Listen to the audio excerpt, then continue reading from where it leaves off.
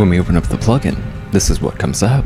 And if you've seen or used the original hardware, or really anything from this era, from this manufacturer, it probably has some degree of familiarity. And hold up a second.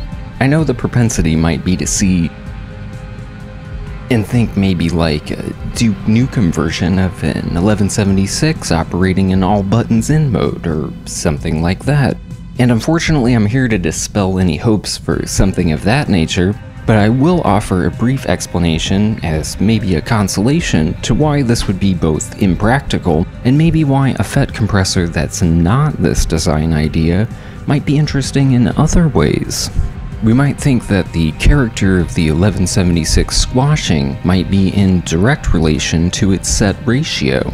So a limiter with a theoretical infinity to 1 ratio might do something more to this effect. But the ratio is only one aspect. Somewhere above 10 to 1, the ratio ceases to have hugely meaningful impact, all other parameters remaining equal, and perceptually becomes a limiter, whether the actual measurable ratio is infinity to 1 or not. FET162's limiter design averages about a 20 to 1 effective ratio, about like the highest single button setting on the 1176. So then we should also consider the timings. A more versatile, initially designed unit like the 1176, the attack times are plenty fast to showcase the FET design's response time, and the release times are fast to medium length to emphasize the compressor's behavior. In a design more strictly focused on limiting, the FET's fast attack response would also be useful, but accompanied with a slower release time to maintain transparency and prevent more overs. And FET162's sort of factory design is built around this concept. But perhaps the biggest difference is the change in knee shape. We looked at the nonlinear compression curves of FET designs in the last video, and saw how these devices change the ratio is by lowering the ceiling on these curves, which compresses this soft transition region. So how does this factor into the 1176's all buttons in behavior? It's important to remember that while now all buttons in is as ubiquitous as the 1176 itself, it was originally more of an exploit of the design that was not intended for use, but easy enough to mod without even opening the case. Since the ratio buttons just lower the operational ceiling of the circuit, what happens if we press them all in? And as you might be intuitively inclined to think, it compounds them all together, giving us a higher ratio, sure, but perhaps more importantly, squishing the operating region down to where the knee is the most feasibly hardest for a FET design. So more squish than 1176 squish is really not possible in a FET design, apart from different timing flavors. So if maybe this is what we're after, a VCA topology where the knee can get harder still, might be a better route to pursue, and something like the API 2500, which has a feedback mode even, could be a good choice to consider in this regard. There's enough 1176 emulations to squash virtual drum buses forever, so I thought maybe a softer, more transparent design might showcase some of the more overlooked qualities of FET compressors, and offer a comprehensive FET compressor modeled on analog hardware that's not just trying to be another 1176. And I'll cover more of the design-specific differences a little later. And while the compression behavior might be softer, it's still a mid-60s unit with plenty of harmonic excitement on tap. The original unit is pretty simple, both in design and operation. Like a lot of the gear from this era, its strength was in all the functions it provided in one package. Designed as a microphone preamplifier with additional line-level signal summing capabilities and this handy safety limiter, with slow, fast settings intended as music and speech timings respectively, This unit was an action-packed powerhouse for getting material onto limited multi-track tape machines, and the limiter of course used a FET circuit design, as would be cutting edge for the mid-60s, as demonstrated by the success of the 1176. And while projects like the Mini Compressor series allow me to look at lots of different circuit designs and kind of use my problem-solving skills to develop algorithms that kind of account for the flexibility needed to address these design differences, I also enjoy projects like these, where I can kind of focus on one specific design, bring out, enhance, or capture that in a more specific sense than would be possible from starting with a more versatile design. And so thinking about FET designs, specific hardware designs, I wanted to do something maybe that hadn't been done to death yet.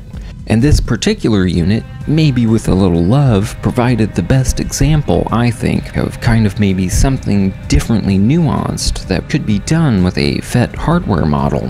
While FET gain reduction circuits all operate on the same principles I discussed in the mini FET video, there are different types of FETs, and this design uses a MOSFET instead of the JFETs typically found in 1176s and other more versatile compressor type FET designs. And this difference plays a key role in helping set this unit apart as what we would think of more as a limiter in design and less like a traditional compressor.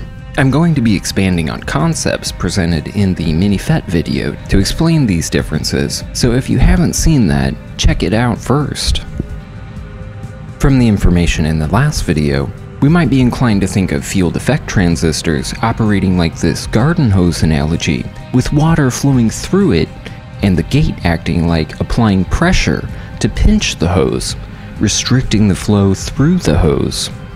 And we notice this pinching behavior led to these nonlinear compression curves when compared with ideal VCAs. Now we are going to look briefly again at these nonlinear curves to better understand the next part.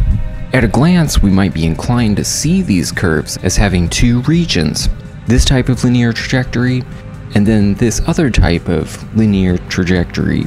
And when the FET is operating in either of these two trajectories, we differentiate that by saying it's operating in linear mode or operating in saturation mode. And as we might expect, saturation mode is analogous to how we would think of this term in regards to audio signals, where large relative changes in input signal become only small relative changes in the output signal. These two concepts are so related that if we were to build a basic FET circuit and pass audio through it while operating the FET mostly in the saturation region, we would essentially have a very basic solid-state guitar preamplifier circuit. So then how does this apply to compression? In the guitar preamp example, the FET is reacting nearly instantaneously to the signal. As such, the volume changes are happening very quickly. So quickly that we perceive the side effect of added harmonic content more prominently than the volume changes themselves. When we use a FET in a compressor design, it's still doing the exact same thing, except we apply a timing circuit that slows down and smooths out the response of the control signal, reducing the distortion of the waveform and added harmonics, so the volume changes become the most prominent aspect. So what does all this have to do with JFET versus MOSFET designs? To put it all together, we need to look at one last thing. FETs can be architecturally designed in two flavors or modes, depletion mode and enhancement mode. JFETs are depletion mode devices, and the MOSFETs we will see acting on audio signals will typically be enhancement mode devices. And we can think of the differences in depletion and enhancement modes as being like how audio compression and expansion are very closely related in how we define them and how they work, but they work in the opposite way from each other. Back to the water hose analogy. This analogy will still hold up nicely when we talk about JFETs and depletion mode FETs. But let's now look at the gate as an actual gate to see how MOSFETs and enhancement mode differs from JFETs and depletion mode. With JFETs, the gate starts open and closes as the voltage changes. In this gate analogy, we can look at there being some friction or resistance, and this sort of push that's needed to sort of start this action, and this push also affects how the gate comes to a close, giving us this nonlinear response while the gate is in the process of being closed. MOSFETs in enhancement mode start with the gate closed, with the same sort of push happening when we begin opening the gate, and this gives a similar but slightly different nonlinear curve. The linear section is smaller, and the saturation section is flatter, which would make MOSFETs a poor choice if our goal is to exploit this transition region to be able to offer something like a ratio control, but makes MOSFETs perhaps the superior choice if the goal is to design a limiter circuit.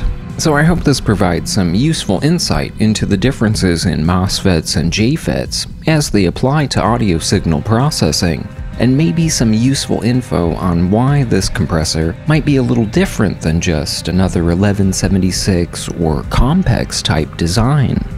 And then just a few things to cover on the plugin itself. Like on MiniFET, the threshold and input sort of work together and provide both workflows for kind of setting the ceiling. The original unit has swappable cartridges for mic and line inputs with a small assortment of choices to fit your use case. And while I debated about what, if anything, to do about this, I decided against any explicit input modeling to keep this flexible and focused on the limiter. And I think these concepts would be better suited in a dedicated saturator type plugin anyway, at least in my opinion.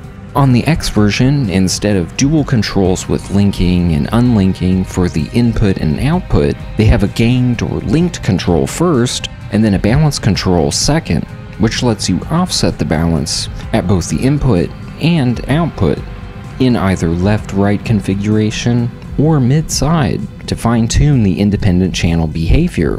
I thought this was better than toggle switches and felt more like what I'd imagine for a mid-side type feature if it existed on a unit from this era.